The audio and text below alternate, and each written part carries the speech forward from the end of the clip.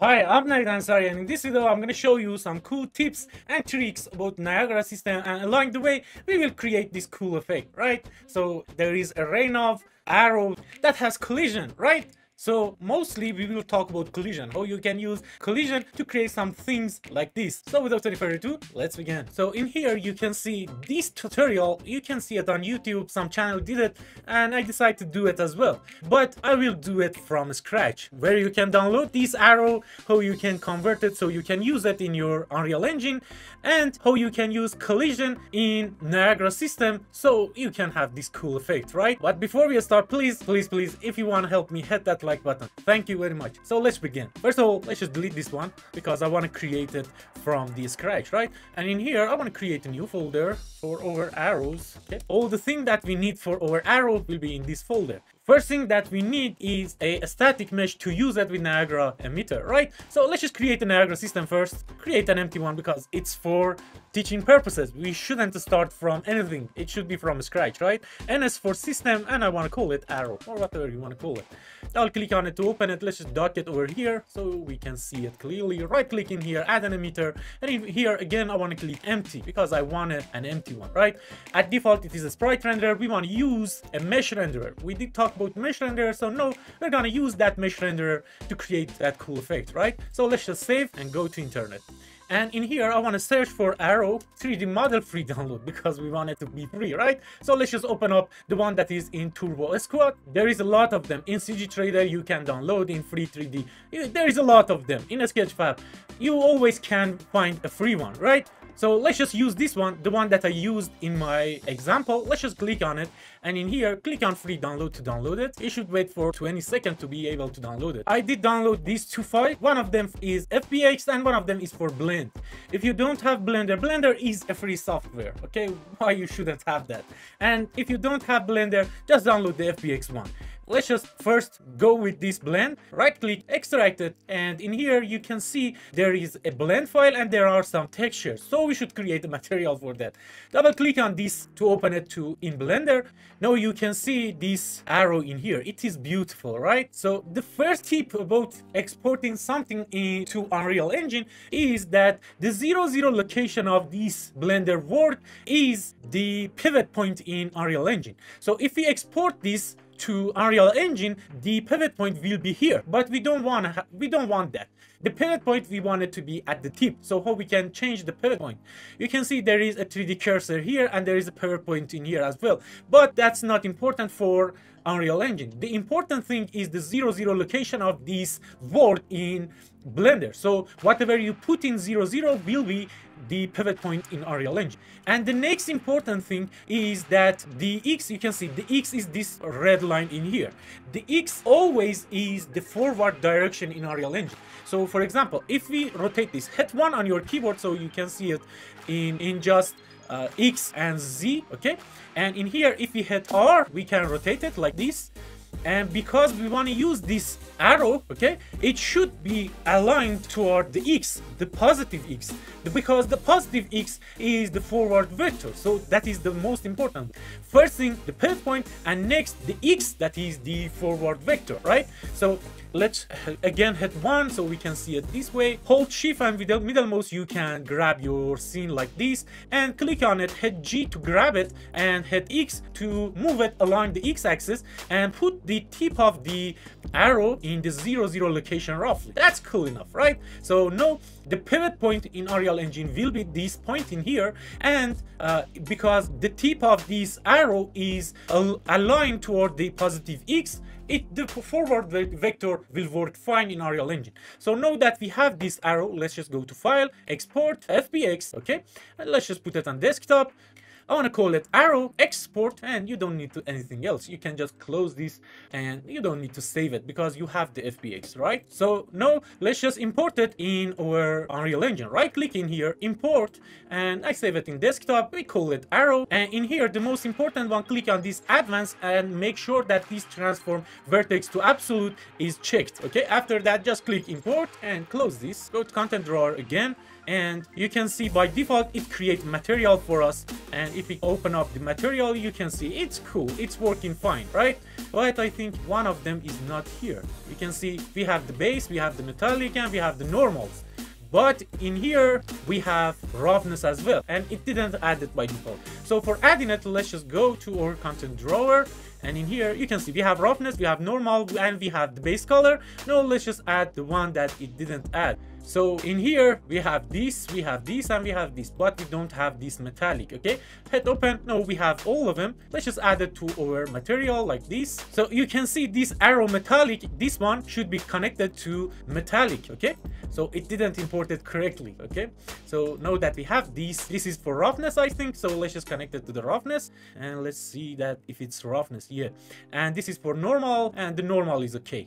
Everything is cool, and if you want to see it in here as well, click on your arrow and go to your preview panel in here, click on this icon, and now you can see your arrow, right? It's working fine, it's cool.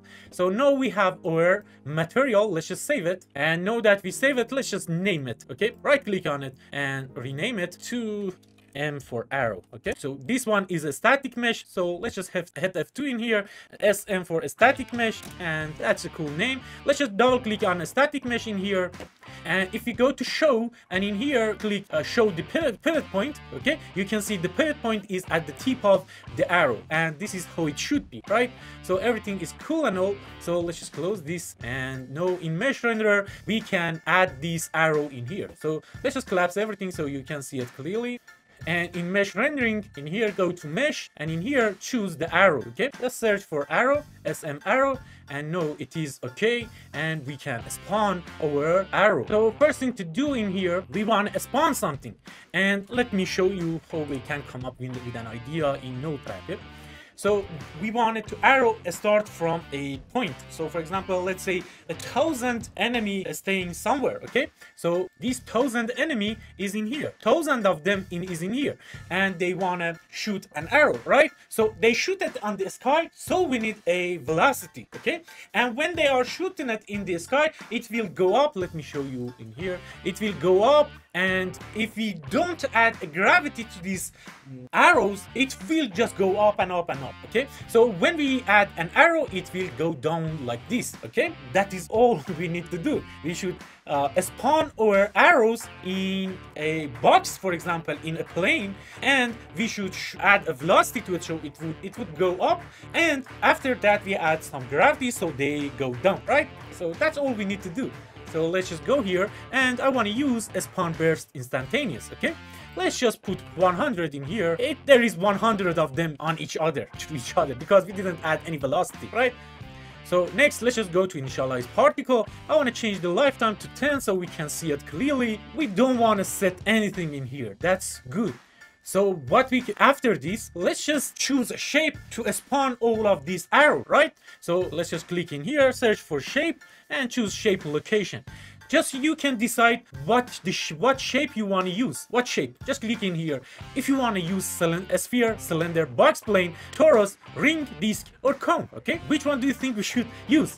The one that you can use is either the box or plane. If your enemy has different height, you can just use box and randomize it, right? But let's just use plane, okay? And at default it is box, so let's just choose plane. And you can see it's doing it like this. You can see the plane size has an X and Y. So for now, we don't need to do anything about it, because when we add velocity, they will go up. But the plane is working fine. The shape plane is working fine. Now let's just add velocity, and you can see what I mean. In add velocity, let's just fix issue, so it add solve force.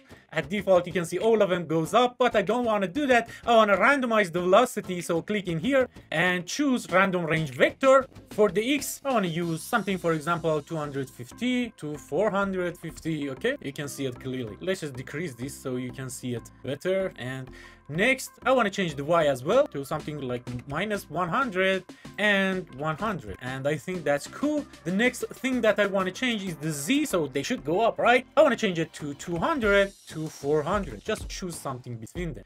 right now you can see the orientation of our arrow is not right. So what we can do about that? For that, I want to go to particle update and search for orientation. What comes to mind, right? So update orientation, and in here what I want to choose, just click on this orientation method in here and choose flight orientation. Okay, and now you can see the orientation of our arrow is okay. They are going up and up and up, and the velocity is randomized and everything is okay, right? Everything is cool. So now let's just add gravity. Just search for gravity in here, gravity force, and you can see it. It's cool, right? You can see it, the arrow flying, but it's not flying far, right? So we should increase the velocity. Just click on this velocity. We can change this value, but I don't want to change those value. I want to just change the scale speed in here. Velocity, speed, scale. So I want to multiply all of these by 3, for example. Now you can see they go far.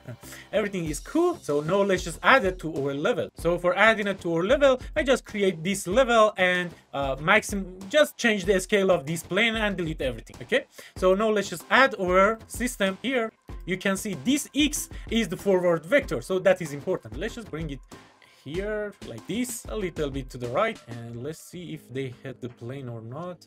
Yeah, I think this is a good position and everything is working fine. So let's just go here and add a collision. So when they go up and collide with our plane, they stuck there, right? So for doing that, let's just add a collision like this. We did talk about collision a little bit in video about light renderer, but in here we will talk about it more. Just add this collision. The most important thing in here, let's just collapse everything so I can talk about the most important ones.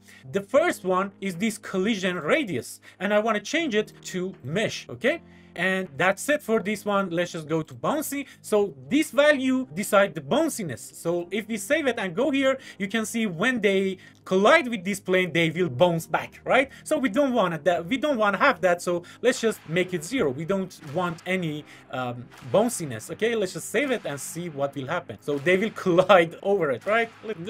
Let's see it again. They will collide. So the next thing in this friction, I want to increase this friction so they will stuck in the ground, right? So let's just change it to 10, for example, for both of them, the friction and friction during a bounce. So save it, and now if you go here, you can see the arrow is going through our plane. Okay, everything is cool. So now let's just get crazy with that. Okay, in here let's just go to spawn burst instantaneous and increase it, for example, to 1000. Save it to see it here. Everything is cool. They have collision with each other as well. Okay, everything is cool, everything is beautiful. Let's just get even more crazy with that. Add 20 to here. Let's just save it, go to over, and you can see it. The FPS is dropping like bad. So that was it, guys, for this video. I hope you like it. Please, please, please, if you want to help me, hit that like button and subscribe to my channel. It's my honor to have you here. Thank you very much for watching. Bye.